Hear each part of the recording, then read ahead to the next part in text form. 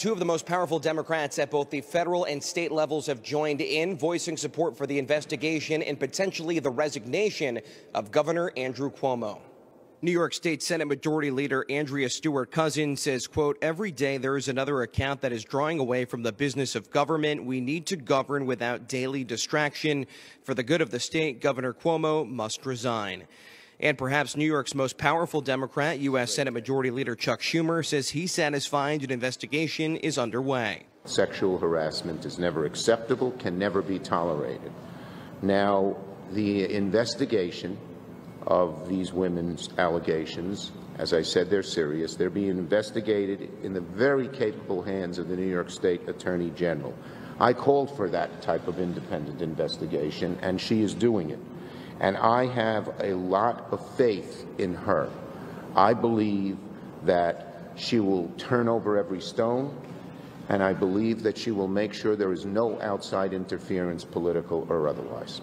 But Senator Schumer didn't address arguably the bigger scandal, the Cuomo administration placing COVID-positive patients back into nursing homes and the cover-up that followed.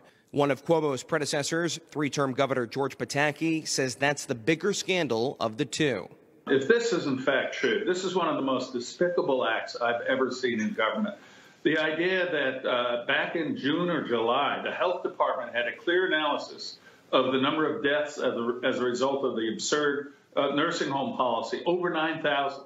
And the Cuomo inner circle deliberately changed those numbers and put them out 50% less than what was in the health department's analysis. And New York Republicans in Congress, including Elise Stefanik and Lee Zeldin, are demanding Cuomo step down. Zeldin is even considering a bid for governor in 2022. GOP Congresswoman Claudia Tenney, a former New York Assemblywoman during Cuomo's early years as governor, says this is a pattern that's been present since his days as state attorney general. I've called for his resignation for several weeks, going back into last year.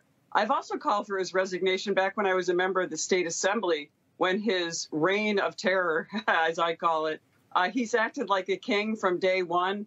He needs to resign before he is forced through an impeachment proceeding, which it looks like he may be heading for.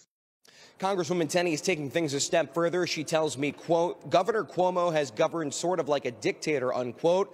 And now Governor Cuomo is saying that he will not resign and that if the New York State legislature wants him out of office, they're going to have to impeach him.